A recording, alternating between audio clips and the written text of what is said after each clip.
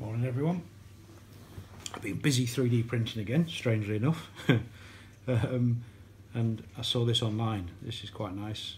This is on Thingiverse by a designer called Joan Pujades, and Pujades. And this bit here is printed in TPU, which is a bit of a rave, but you have it at about 240 degrees with a heated bed of about 70. You print it with no retraction at low speed, and it's a flexible filament. There you go. So nice smooth finish there to get a decent seal on it. So you take that part there, which is printed really nicely. This was the last of my rainbow filament. I thought I'd just try it out on it. I've made this for Joe actually, because he was quite interested in it.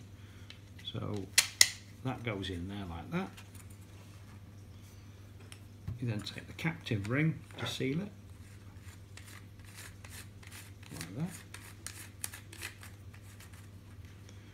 It's got like a squared bit in the back which sits flat, so just you have to make sure you got that right. Well, that's okay there. So just give that a nip up there.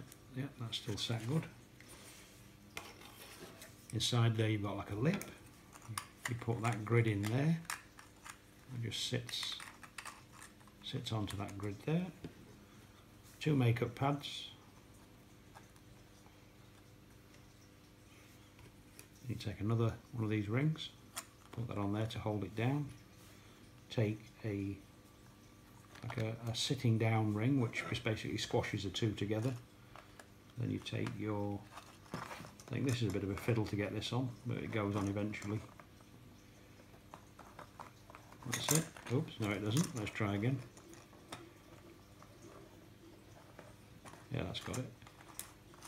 So just position that in there so it sits down, and then it squashes the two together. Nip it up, and there you have it.